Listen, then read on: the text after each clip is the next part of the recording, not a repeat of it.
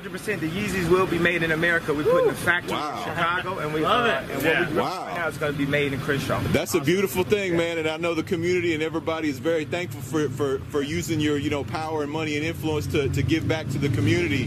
That's great, man. I liked it when you went back to Chicago, and it just seemed like a lot of your demeanor changed. I don't know, man. I like what you've been saying lately. When I'm forgetting the word, but I think it's serotonin that happens in your mind. Yeah.